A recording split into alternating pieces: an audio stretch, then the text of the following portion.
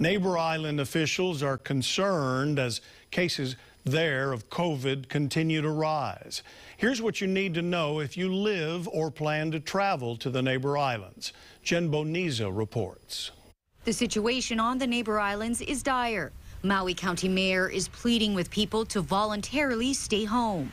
Mayor is asking residents and visitors to Maui County to voluntarily curb non-essential activities and gatherings for 21 days.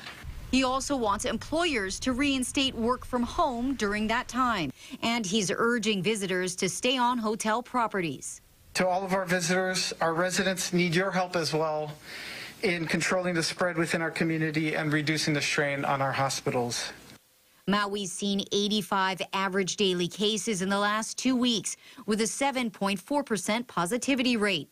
Hawaii Island Mayor Mitch Roth wants to crack down on beach gatherings to slow the spread of COVID.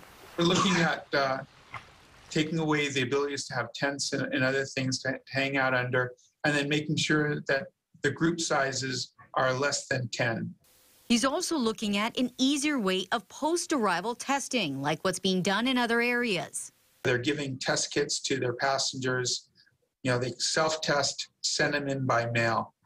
Roth wants to beef up enforcement to ensure people are following the rules. Big Island continues to get hammered by Delta.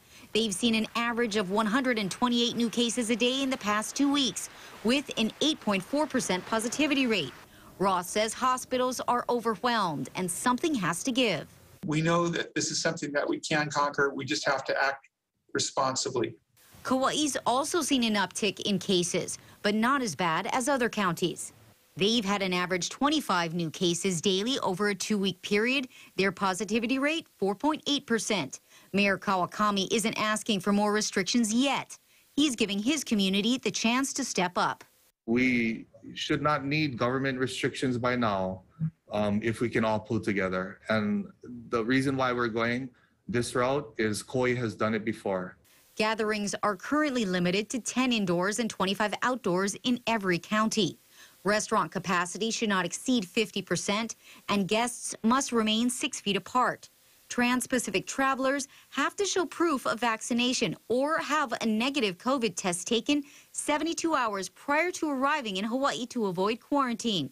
There are currently no restrictions or requirements for travel between the islands. Jen Boniza, KH12 News, working for Hawaii.